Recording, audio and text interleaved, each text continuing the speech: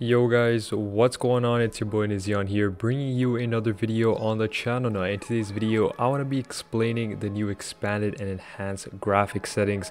Before I get started, if you guys are new, please be sure to hit the subscribe button and turn on notifications to stay updated and tuned for all the quality gaming content under 10 minutes. And now let's go ahead and get started with today's video. So with the expanded and enhanced version, whether or not you have the GTA Online, which is the free-to-play game, or especially for PlayStation 5 it's free to play, sorry, just needed to clarify that. And for the story mode, it's I believe $10 extra.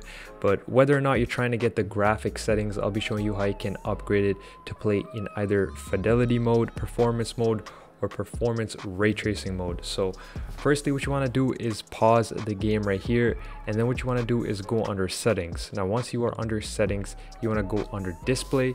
Now the first option, it says graphics mode, performance, fidelity, or performance ray tracing, or RT. So for fidelity mode, it is the 4K resolution, it has ray tracing, and it has 30 FPS. So it isn't the crispiest of gameplay, but it is probably the best looking gameplay. Now there is a performance mode, and for performance mode, essentially if you are on Xbox Series S, it is 1080p, but if you are on the Series X or the PS5, it is 4K again at 60 FPS. And now there's performance ray tracing, which is actually better than fidelity mode. This is 4K resolution, ray tracing, and 60 FPS. This is gonna be pushing your console to the maximum.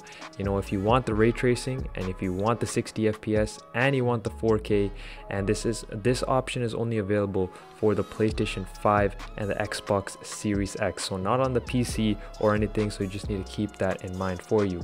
Those are the three different options right there that you want to go ahead and select.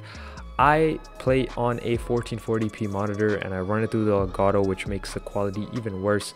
So for that instance, I'm just going to keep it at performance. But if you are playing on a 4K TV and you want the best possible outcome, performance ray tracing or performance RT is the best mode. And fidelity is for, you know, more graphical experience, but something that isn't as smooth, and it doesn't push the console to the highest performance setting just like performance RT does. But that is essentially it. That's how you can go ahead and select and go through the graphics options and the differences between the three. But that's been it for today's video. If you guys have any other questions, comments, or concerns, please be sure to leave it in the comment section down below. That's been it for today's video. It's been about Nizian. I'll be catching you guys all in my next video. Peace out.